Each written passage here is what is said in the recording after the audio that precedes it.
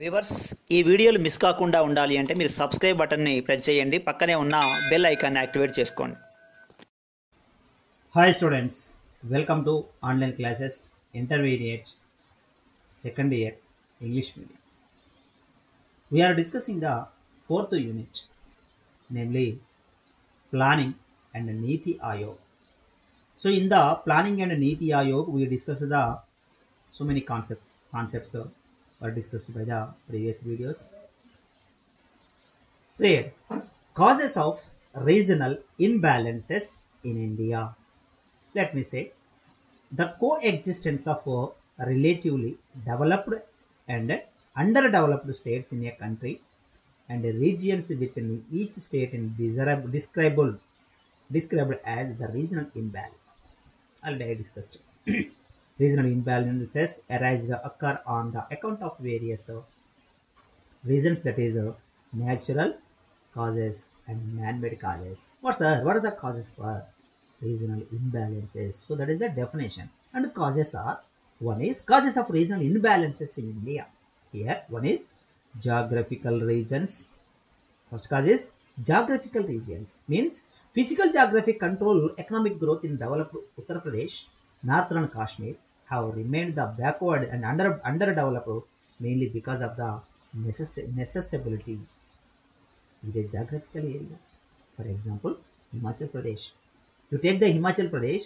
In the Himachal Pradesh, the surface of the land is totally covered by the snow, and there is no food crops and commercial crops and what do you say, food grains. Why? Because the total land is covered by the snow. What is the reason? Due to the geographical reasons.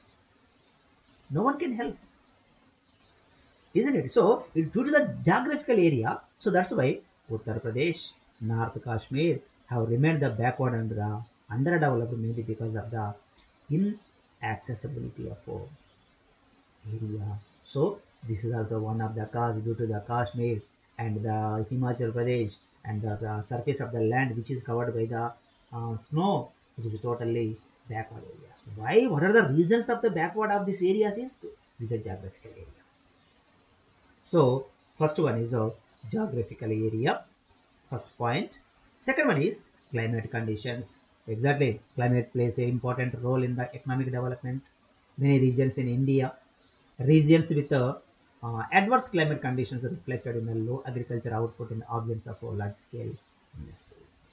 Weather conditions, the water conditions and climate conditions. Different climates are there, different weather is there, different weathers and different crops are there. So due to this is also one of the cause. Suppose fertility soil is there. The states which have the fertility soil, they get the high productivity from the agriculture. The low fertility soil states are getting the low level of productivity in agriculture sector and low what do you say, weather and low the difference of climate of conditions. Different states having the different climate conditions due to different development is there. Okay, so climate conditions is also one of the cause due to the regional imbalances in India. So climate conditions, second point. Third one is the British rule. Yes, 300 years, 3 decades, the British government was ruled by us. So here, historically, the existence of backward regions started from the British rule in India. The British helped the developed on only those regions which are endowed the condensive facilities of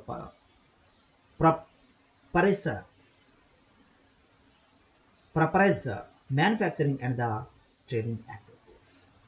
Yes, this is also one of the cause due to the rule of the British government. So under the British government or during the British government, so totally the industries are collapsed and the development is collapsed totally, and there is no encouragement of the Indian people, Indian agriculture, isn't it? And there is no encouragement of regional development due to the British Indians who are established in the coastal areas. For example, West Bengal, Kerala, Maharashtra.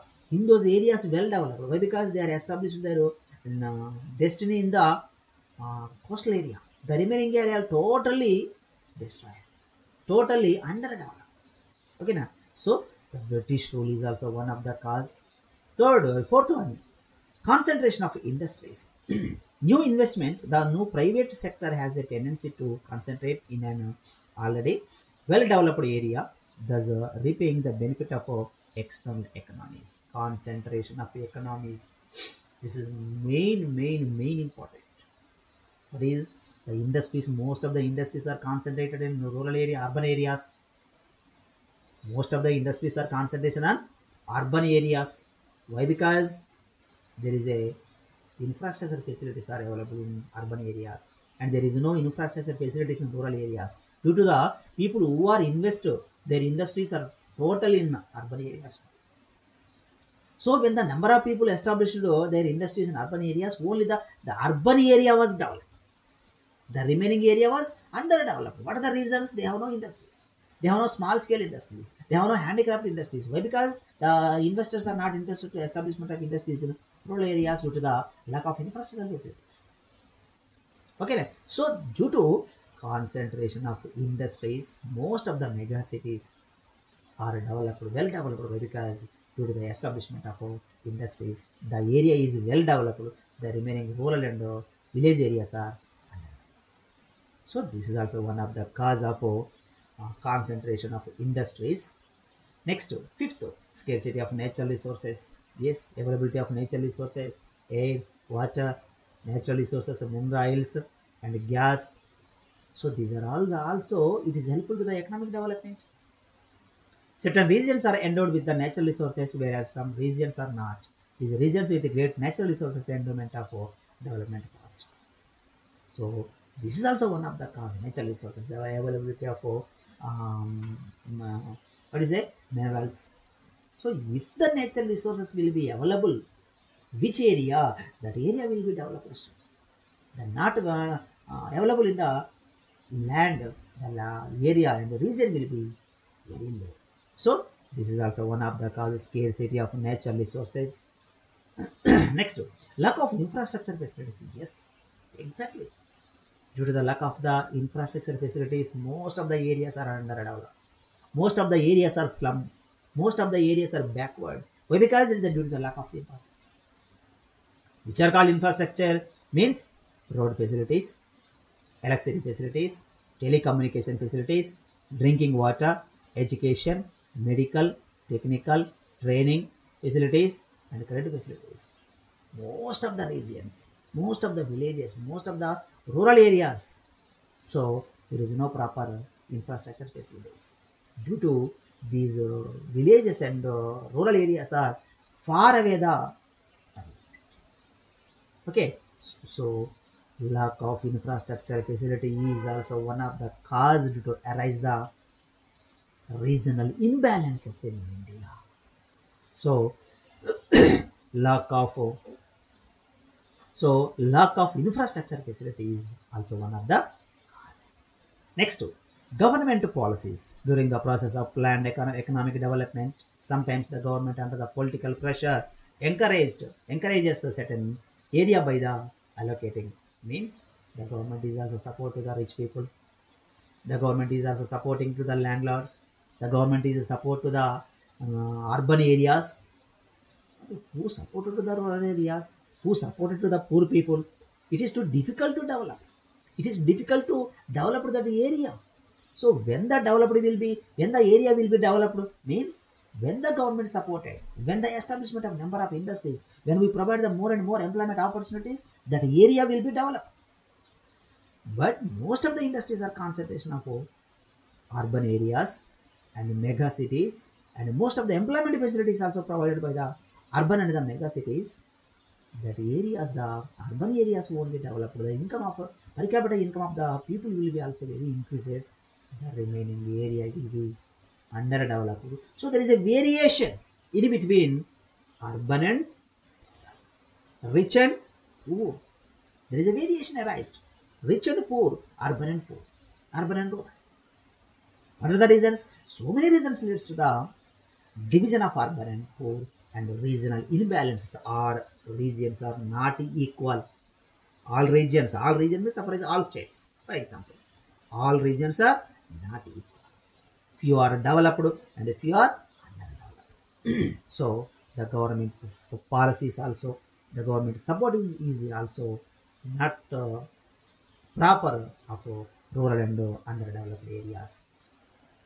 Next, population growth. Yes, some regions remaining the backward because of high density of population. Existence of large number of people with low productive skill, low literacy levels leads the immobility. So this is also one of the cause. Low literacy level leading to mobility. Okay, so this is also one of the cause of regional imbalances. Some regions are developed and some regions are underdeveloped. Region means area. So for example, state.